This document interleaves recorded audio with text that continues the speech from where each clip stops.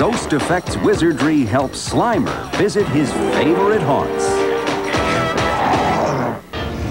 1 year after Poltergeist, Edlund opened his own visual effects company, Boss Film Studios, and found himself right back in the ghost business. In August of '83, Boss Film was born.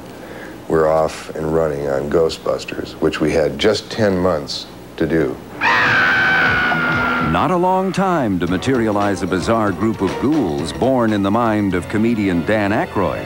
They are unhappy, vicious, hostile. They're like relatives at a funeral, making outrageous demands of your time and sensibility. Exactly. Early in the film, the Ghostbusters encounter the apparition of an elderly librarian, which suddenly metamorphoses into a hideous spook.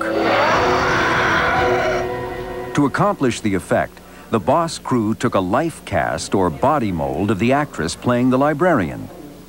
This became the basis for an animatronic double engineered by effects designer Steve Johnson. What I did on this is I had the neck stretch and sink and move forward, the head flatten, the eyes sink back in the sockets, the jaw unhinge and swing forward. The clothes were also rigged to tear off as this happened. It was all cable-controlled thing, and it was all operated by one person. Ready? Get her! Ghostbusters' most memorable apparition was a mischievous spewer of ectoplasm named Slimer. He slimed me. In reality, the ghost was puppeteer Mark Wilson inside a suit of 1-inch thick foam latex. Wilson's waist and legs, covered in black, would disappear when the film was later combined with location photography.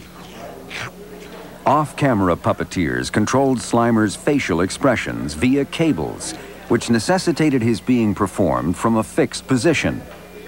To create the illusion of flying, the camera was pushed on dolly tracks up to Slimer,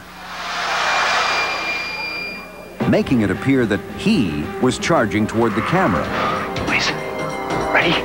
There's a scene where he's very tired after running away from the Ghostbusters, and he's panting and flying around the chandelier. We just built a big turntable that the puppeteers could actually ride on.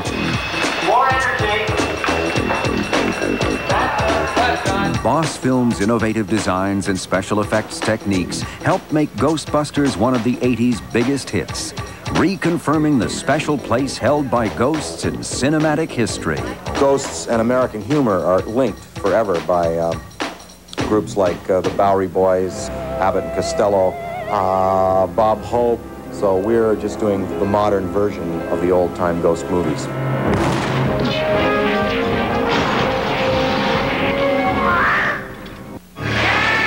In 1995, a quartet of spooks arrived that even a Ghostbuster couldn't handle. Who are you gonna call?